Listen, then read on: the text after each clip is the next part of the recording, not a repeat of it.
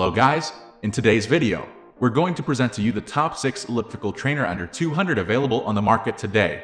We made this list on our personal preferences and sorted it based on the features, prices, quality, durability, and reputation of the manufacturers. Check out the description to find out their prices and more information. We've included the links in the description below. If you're first time on our channel, please subscribe and hit the bell button for the daily video notification. So, without further ado, let's get started.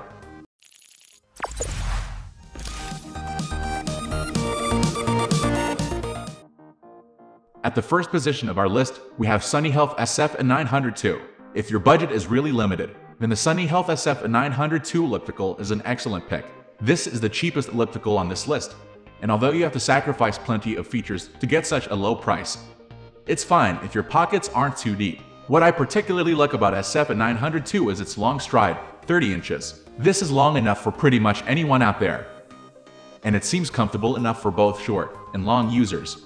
SF902 is ultra simple and very space efficient too, so it's also a nice pick if you don't have much free space in your home. This elliptical folds down as well, so it doesn't require much storage space. This elliptical also has an abdominal pad for support. This pad can be slightly adjusted in height for more comfort. However, this pad can be annoying because if you aren't at the perfect height, it may get in your way. You can remove it fortunately. Moving on to the next at number 2 with BodyRider BRD2000. The highlight of the BRD2000 elliptical is its seat. Not only does the seat allow you to work out sitting, but it also is adjustable in height and depth to accommodate users of various height. The handles adjust in height as well, which is really nice. You may work out standing as well if you want it. So essentially, this is an elliptical exercise bike 2-in-1, though its pedal motion isn't like in standard exercise bikes.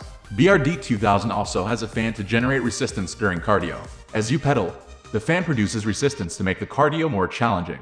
However, the resistance system here isn't like in high-end fan ellipticals. BRD2000 incorporates not only a fan, but also a friction. The latter may be adjusted to increase or decrease resistance. The number 3 position is held by Gazelle Edge. The Gazelle Edge elliptical is the best low-profile elliptical trainer on this list, in my opinion. It's perhaps not as compact as the Sunny Health SF902 elliptical I reviewed at the very beginning, but it has better quality and is a much better piece of equipment overall. What instantly catches the eye in the Gazelle Edge elliptical is its wide base. This elliptical trainer is pretty sturdy and will be much more stable than the SF902 elliptical. The 250-pound weight limit is also great. The casters in the rear make transporting this thing much easier too, while the foldable frame makes it very space efficient. Like the SF902 elliptical, this trainer has a very long stride.